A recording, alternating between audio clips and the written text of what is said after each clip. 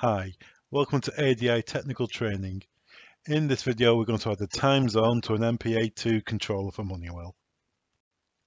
Browse to the control in the usual fashion, type in your username, then your password, then sign in.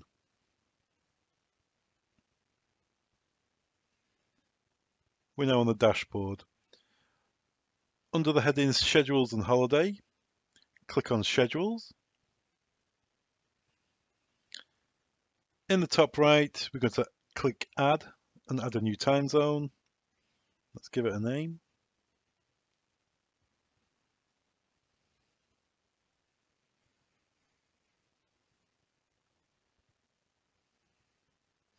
Now, using your mouse, click and hold, and then drag across the window to create a box, roughly the same size you want for the time zone. You can trim down the size of the box to fit the time zone you want.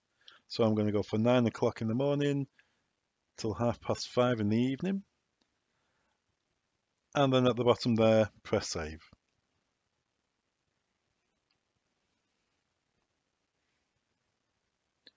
The software will confirm it's saved. And there we go, we've added a time zone. Thanks very much for watching. All the products mentioned in this training video can be found on our website. Links are below. Don't forget to subscribe. Thanks very much.